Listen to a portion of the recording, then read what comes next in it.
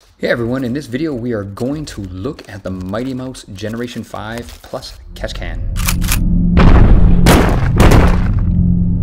So that was a little quick, so let's just slow things down just a little bit here, and we're going to take a look at this new catch can in detail. We're going to talk about it, take it apart, and this one here, the Mightymouse 5th Gen, or 5 Plus, I guess, has a super center. So it's a different insert, so they've really designed the can a little bit differently, and I think it's a great thing. Now, just so you know, this video is not about whether or not you actually need a catch can, because there's a lot of engines that will only run with one cylinder head.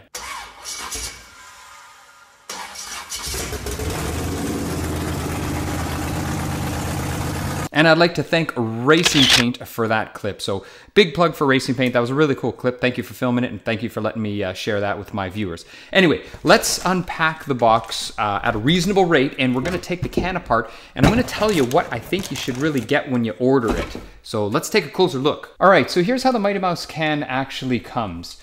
So here's the can itself. There's how it comes. Here's the, I guess the top breather port, if you want to call it that. So I'm going to take that out. We're going to look at it a little more closely when I take it apart. But basically, this is what I ordered. I also ordered the bracket, and that's because it's going to go on a Corvette Z06. So that's the bracket. Now here, I must say, okay, listen up here. If you're going to listen to anything, get this tool. I really think you should get this tool, and the reason is the way this new Gen 5 Plus can works is when you have to unscrew the top, it is actually quite tight. I know you might be able to use like a rubber, I don't know, some type of rubber mitt or something like that, but this tool makes it really, really easy. And you know what? I'm not just saying that. It's not that expensive. I forget what this tool is. I think it's about 15 bucks, but definitely it's worth getting this tool because you know what? With this tool, you can just, you put it on and then you can just undo it just like that. And once it's tight, like I said, it's really difficult to get on or get off. I don't know if the old cans are the same, but this new 5 Plus, you actually got to push the insert down. So let's take off the can and let's just see what it looks like. So we're going to use our tool. Once it's loose, it's fine. Then what we can do is we can just undo it. Okay, so there's our lid. And then here is that center. So that's sort of the super center part. And then this is obviously our breather. Now I'm gonna take off this piece right here, just this plastic piece. I'm gonna take it apart, and you can see here, it's this port here, it's a little bit tight. I push down like this, and look, I can spin it very, very easily, let up, and then it is tighter. So there is pressure on this. So in order to take the ports out, it's actually a good idea to screw this on and just apply a little bit of pressure to it. You don't need a bunch, but it helps with the threads. And then now this will be easier. We can sort of screw it in until it gets easier. There we go. Look how easy that is to remove now. So let's, I'm gonna take a different angle with the camera because I actually wanna take it apart now and show you how it is inside. All right, so nice close shot of it. So now you can really see. We're gonna get up nice and close, guys. So there's our drain, sight glass, and you have the two ports. One's an inlet and one is actually an exit. Did you blow into it? Now that I've screwed this in a little bit, like I showed you, I can actually take out these things here. So we're gonna take out the ports. These are AN8 fittings. So we're gonna take out the other one right here. There we go. And now you can see there's the entry where it's full of its, I guess, stainless steel mesh. And there's the outlet. Now how it's different from the other one, you can see. I didn't tighten it up too much there, so I can undo this with my hand. It's not very tight, but there's a close-up of the wrench there. So it actually does work really, really well.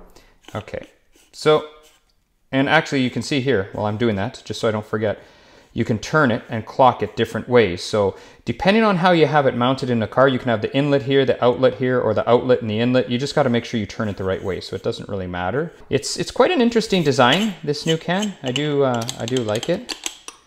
So there we go, and you can see how that fits on just like that to push it down. So we're going to take this off, just like so. There we have our outlet, and our inlet. So let's take a look at inside. So we got a whole bunch of mesh that's packed very, very tightly actually. Let's see if I can pull it out. There we go. So we got a whole bunch of mesh. That's the bottom of the can. And you can see there's our sight port. There's my finger there. And there's our 2 holes here. So that's the mesh. And actually that's pretty cool how the mesh cannot really sit in the bottom of the oil if you drain it regularly. I mean, obviously if you drain it, if you let it run a little higher, the mesh is going to be in the oil. But normally this part here will be on its own because it's got that plate there. So that's kind of neat. I didn't know that existed. I like that. I like that because I drain my catch cans all the time. So mine are drained basically almost every time I fill up with gas. I'm always checking my car on the weekend. So let's put that mesh back in there. Let's talk about this. So here's the new Super Center. That's what they call it. And these are on the 5 Plus. So it goes in through there, comes out through here, gets trapped in the mesh, and then the vacuum, because here's your outlets, one right there, you'll only be using one, is going to pull the air back up. Here's sort of a drip ledge. It's going to come up again, and then it's going to go through there, back into there, and then here's where this piece here is going to sit. So that's how it's going to exit. So that's pretty cool. And if the can builds up any pressure, it just comes out the top here because the top here just goes on like so. And then you have your one-way valve, and you can see there's the one-way valve right like there, and then this will push on all the way. I don't want to install it now because obviously it's not ready to install, but you can see this will just push on just like so. So that's how that piece goes. So let's talk about this orifice a little bit. So how does GM regulate the flow? They have a 1/8 inch orifice, okay?